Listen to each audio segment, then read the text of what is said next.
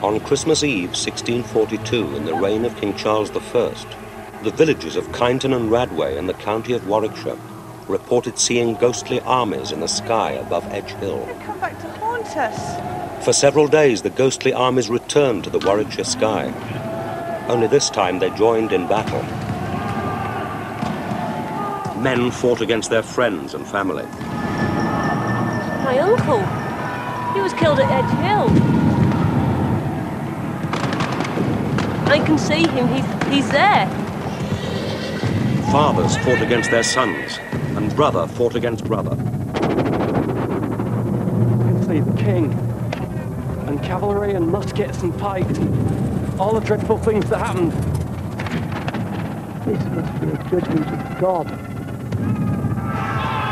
Just 3 months before these ghostly battles were seen, a real battle had been fought at Edge Hill between King Charles I and his supporters and the army of Parliament. In the English Civil War which followed, King Charles was defeated, taken prisoner, and finally executed.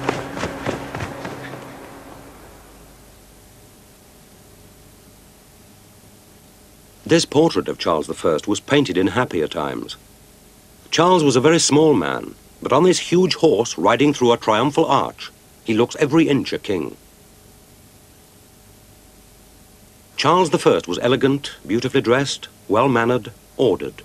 He loved fine things, and he collected many works of art. He was interested in architecture and drama, and in science and mathematics. Charles once described himself as the happiest monarch in all Christendom. So why did things go so very wrong?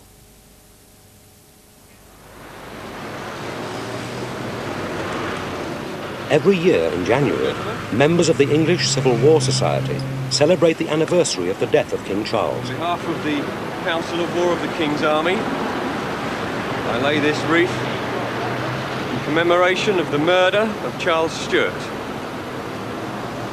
Christian Prince and martyred King.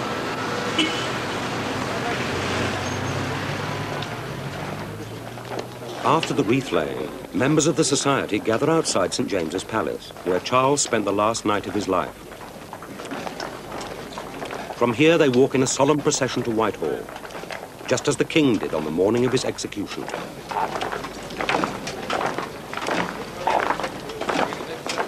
The weather is cold and frosty. King Charles has put on a second shirt, so he won't shiver. He doesn't want people to think he is afraid. So what does King Charles think about as the soldiers lead him towards the scaffold? Does he think of his father, James VI of Scotland and First of England? Or does he think of his wife, the French princess Henrietta Maria? She has fled abroad to seek help for the king. Help that will never arrive. Or does Charles think of his children, whom he loves so dearly? This painting hung in the king's breakfast room at the Palace of Whitehall. He would never see his children again.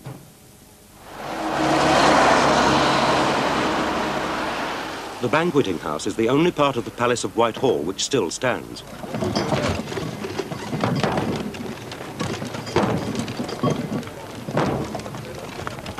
For King Charles, it is the most royal building in all London.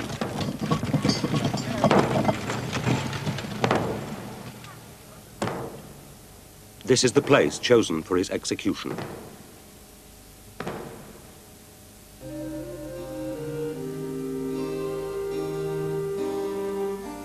In the banqueting house, King Charles sat in state. Here he entertained foreign ambassadors. Charles commissioned the best artist of the day to paint a series of pictures on the ceiling of the hall showing his father, James I, giving good government to his countries.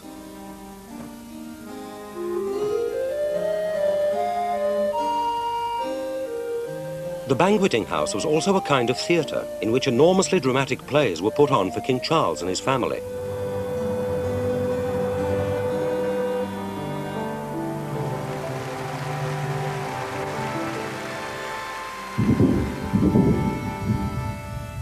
The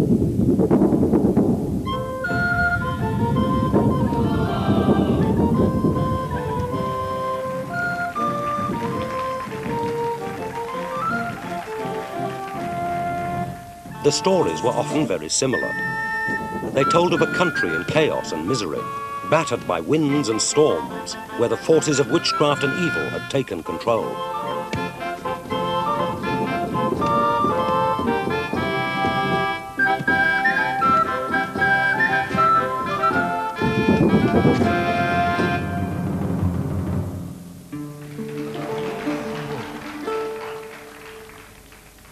With the arrival of the courtly figures, the storm ends, and the wilderness is transformed into a garden.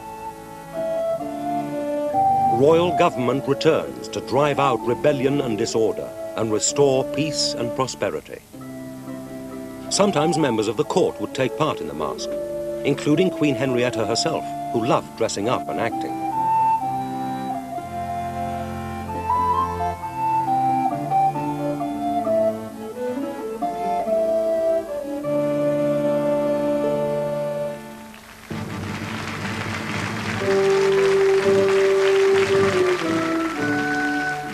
Sometimes the masque would end with a Christ-like figure of the king descending from heaven to recover his kingdom.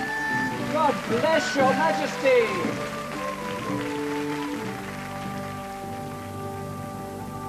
King Charles believed that he'd been appointed by God to rule the country, and that everybody should be obedient to his will.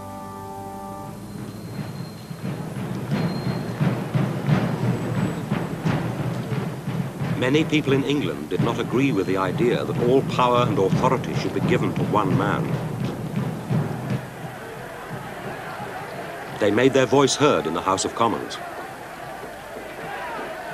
For 11 years, Charles had ruled without the help of Parliament. But now he was so desperately short of money, he was forced to recall the MPs so they could approve new taxes. The MPs, however, had other ideas. They wanted to discuss a number of serious complaints. I object to the way the king fines men for non-existent crimes. I object to the way he seeks to raise taxes using ancient laws without the approval of Parliament. The influence of Roman Catholics at His Majesty's court is outrageous. We deplore the extravagance of the king's court. The king was outraged by the behavior of his Parliament. He came to the House of Commons and personally tried to arrest 5 of the most critical MPs. However, they had been warned in advance and had disappeared. The king demanded to know their whereabouts, but the Speaker of the House of Commons refused to tell him. He defied the king. The king had lost control of events. He was afraid for the safety of his family, so he left London and began raising an army to recover his power. On October the 22nd, 1642, the king rallied his armies at Edge Hill, a high ridge between Banbury and Kyneton.